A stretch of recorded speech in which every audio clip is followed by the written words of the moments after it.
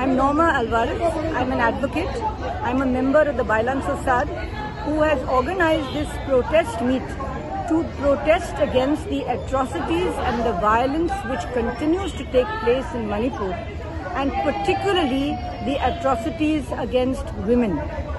The Supreme Court has said that communities use violence against women as a way of sending a message to the other community that they are trying to supersede. And this is abominable, this is against the Constitution, and this should not take place at all. We are happy that the Supreme Court has appointed a commission of 3 Supreme Court judges, all of them women, retired High Court judges, to investigate the incident that took place from 4th of May onwards and still continues to some extent. And the Supreme Court has given a number of measures for providing relief, for speeding up the investigations into the FIRs, and for ensuring that compensation is given to the victims and that the trials are brought to a conclusion.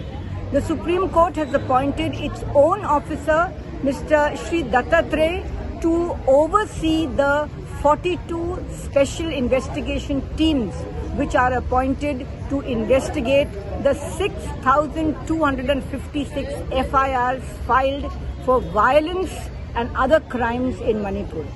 The Commission and Mr. Dattatreya will report to the Supreme Court within 8 weeks, and the court will issue further directions after that.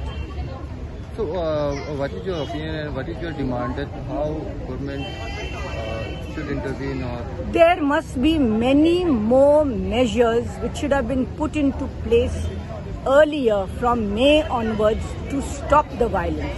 If the government wants, it can stop any violence within 24 hours. But to allow the 2 communities to fight against each other, to divide, to destroy, that is not proper at all.